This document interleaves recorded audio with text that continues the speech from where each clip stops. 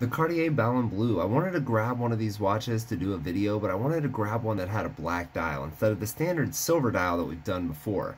Now there are a couple other differences on this watch that I'd really like to point out so that people can be more familiar with this watch when they're browsing the site or looking for a watch to add to their collection.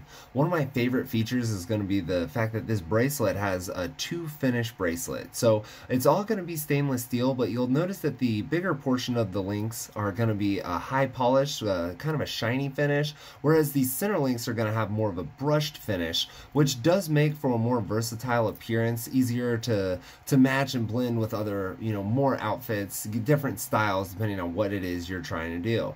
Now the key feature of this watch is obviously going to be that guilloche dial. So in the center of it, you'll notice these small circular grain pattern that's actually hand carved by a watchmaker during the production process. If you want to come check out the full details, the stock number is 23004.